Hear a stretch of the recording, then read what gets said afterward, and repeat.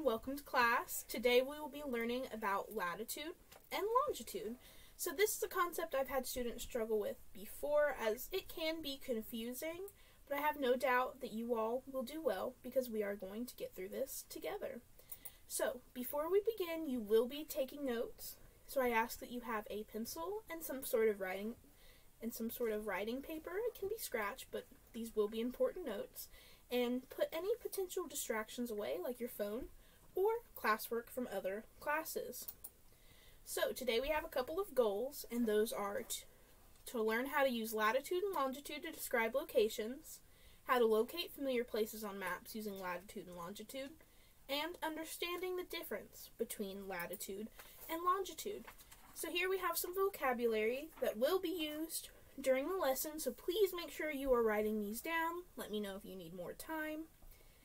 And let's begin. So latitude are the lines that run parallel to the equator. It shows north and south, and these lines are horizontal or run left to right. The equator represents 0 degrees latitude and is also the main line that divides the Earth into north and south. Here on the map, you see the equator is labeled with a bold line, and it breaks the Earth into north and south. So from the equator, you would measure up to the North Pole or down to the South Pole. So next, we have longitude. These are the lines that run parallel to the prime meridian, and they show east and west. They run vertically or up and down across the globe. The prime meridian represents 0 degrees longitude and breaks the Earth into east and west. Shown here on this map with the words prime meridian written over Africa and Europe. So we're going to take a break for questions.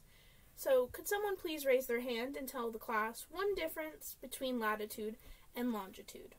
Yes, Patrick? Latitude uses the equator at 0 degrees, longitude uses the prime meridian. Thank you, Patrick. That is correct.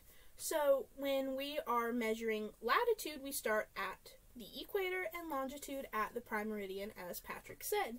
Does anyone else have any questions before we continue? No. Alrighty. Next, we will learn how to measure latitude and longitude, beginning with latitude. So, when we are measuring latitude and longitude, our units are degrees, and latitude is measured from 0 to 90 degrees north or south of the equator. So this means that your measurements for latitude cannot be larger than 90 degrees or smaller than 0. The North Pole represents 90 degrees north. So from the equator to the North Pole, you would count up to 90 degrees. The South Pole represents 90 degrees south. So from the equator, you would count up to 90, but heading south to the South Pole. So we're going to practice measuring latitude with this map of the state of Ohio. So, could anyone tell me what line of latitude our state capitals is on? Patrick? Columbus is on 40 degrees north. Thank you, Patrick. And what county do we live in? Can anyone tell me what county we live in? Jackson. Yes, thank you. And what line of latitude is Jackson on? 39 degrees north. Thank you, Patrick. You're doing really well. So what line of latitude is Tiffin, Ohio on? Tiffin is on 41 degrees north. Thank you. You're doing really well, Patrick. Okay, so next we're going to move on how to measure with longitude. So, longitude measures the distance east to west of the prime meridian. It is measured from 0 to 180 degrees. So you cannot have measurements higher than 180 degrees or lower than 0. The prime meridian represents 0 degrees longitude. And the international dateline represents 180. So when we are measuring longitude, you start at the prime meridian and head east or west up to 180 degrees until you reach your destination. So, now we're going to practice measuring longitude with the same map of Ohio. So could anyone tell me what line of longitude our state capital's on? Patrick? Columbus is on 83 degrees west. Thank you, Patrick. And our county's capital? Jackson is 82 degrees west. Thank you, Patrick. And with that is a great try. But as you can see on the map, Jackson lies between 82 degrees and 83 degrees west. So, when asking how close it is closer to 83. And I will tell you the reason why we can be a little bit off with our numbers here in just a little bit. Okay, could anyone tell me where Tiffin, Ohio is nearest to? Tiffin is 83 degrees west. Thank you, Patrick. That is correct. So now, let's take everything we've learned so far and put it all together. So, latitude and longitude is written together with your latitude measurement first, followed by your unit of latitude. This is called a coordinate. Now the coordinate is very important, so make sure you write that down in your notes as one of your vocabulary words. And so if we take the 3 examples from our previous slides and write them correctly into a coordinate, we have this. We have Columbus, Ohio, located at 40 degrees north and 83 degrees west.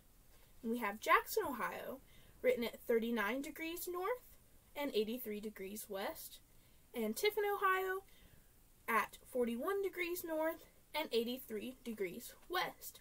Make sure you're checking the answers you wrote down in your notes for these questions. So, to continue putting it all together, latitude and longitude measurements are most precise when measured without rounding. So when you see a latitude and longitude measurement, they are usually into the thousandths. We're going 10 or so numbers past the decimal. And that is the most accurate way to measure it, but it does get complex and it is complicated. So, for you all, we will stick with rounding to whole numbers, just like we did in our 3 examples. And that is why, although Jackson is between 82 and 83, it is closer to 83, so for our purposes, it is located on 83 degrees west. And for your next assignment, which is a pop quiz, you will be rounding to the nearest whole number. So, we will be transitioning into a little quiz, and I'd ask that all of you please pull out a blank sheet of paper and then answer the following questions with the map handout. So when you came in today, you should have seen a map of Ohio on your desk, which we have been using throughout our notes.